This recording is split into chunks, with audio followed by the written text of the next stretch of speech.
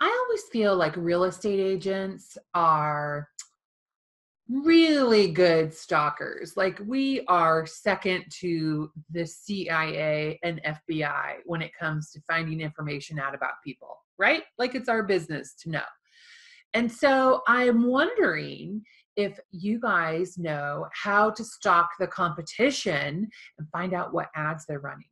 So I'm going to share with you, I'm going to share my screen here and show you how to do that on Facebook. So, okay, I'm here on Ryan Serhant's Facebook page because, of course, I love him. I'm obsessed with $1 Million Listing New York, and he has a pretty big team. So I'm going to guess that he probably has Facebook ads running, but I'm not sure. How could we find out? So we're here on his Facebook page, and if you scroll down to the on the right-hand side, page transparency, you can click on see more, and it says this page is currently running ads. You can click on go to ad library. And so in the ad library here, for sure, we're on the Serhant team page, and these are the ads that this page is running. So you can click on it. Let's see. If you want to see the ad details, you can see, what is this? Go rogue and click. I'm not really sure. We are Rogue Tribeca. Oh, that's probably the name of the project. So 2 and 3 bedrooms from 2.995 million. That's cool. So what happens if you click on contact us? It goes to their landing page. And so that's pretty interesting, right? Especially if he is a direct competitor in your market. So I can tell you that, okay, so this is, well, I want to tell you so many things all at once that my mouth is not working. My brain is sending too many things. So, all right, start at the top.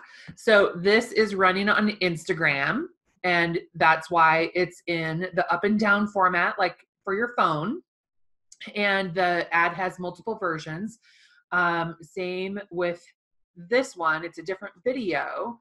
And then because it's a stories ad, the words for the ad are only in the video. Stop. Sorry to interrupt your friend's story. And it's a fast video. Some of the most beautiful lofts, penthouses, townhouses, the most crazy real estate in New York City ever. You need to swipe up and follow the Serhant team. Do it. Okay, so that's interesting. He's running an ad to get follows on his social page. So that's cool. And so this video looks like it's the same exact one as this, but it's a different version of the ad, probably targeted to a different audience.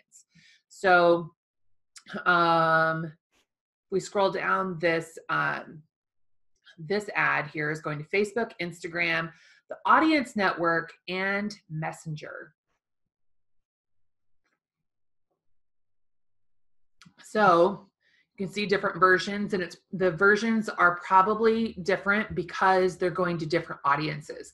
So maybe he is targeting investors in China, and then he has a second ad that's targeting people in New York only, and maybe it's people who have engaged with his page before. It's somehow it's a segment of an audience, and if he has a separate ad with the same ad content, then that's why there's multiple versions of that ad. Although looking at this, perhaps it's just different overlays that they have on the picture, video, whatever it is. So oftentimes, well, not oftentimes, recently in my Facebook feed, and this is going to be a little bit abstract because I don't have an example off the top of my head to show you, but in my Facebook feed, I have had ads come up, and sometimes I'm curious, like, why am I getting this ad? And so in the upper right-hand corner of an ad, there's usually 3 little dots. So you can click on the dots and say, there's several options. One of them is, why am I seeing this ad? And now this is new. Like I just noticed it in the last week. You may not have it because it might be so new that it's still rolling out, but it's pretty interesting. So be on the lookout for it. So when you click on why am I seeing this ad, it actually tells you who that ad is targeted to as far as an audience goes. So if you see an ad from your competitor in your feed and you click on it to see why am I seeing this ad, then you can see that that person is targeting women between 35 and 44 who live in this town and are interested in real estate, Zillow, condos, whatever the interests that they've plugged into the ad are. And so that's interesting. It doesn't necessarily tell you if that ad is successful or not, but it's always good to know. And a good realtor knows everything that's going on, right? Because we're the best stalkers. So now you have another way to get that information on what's going on in the neighborhood in your real estate community. So if you have any questions, comment below and let me know. I'll talk to you soon.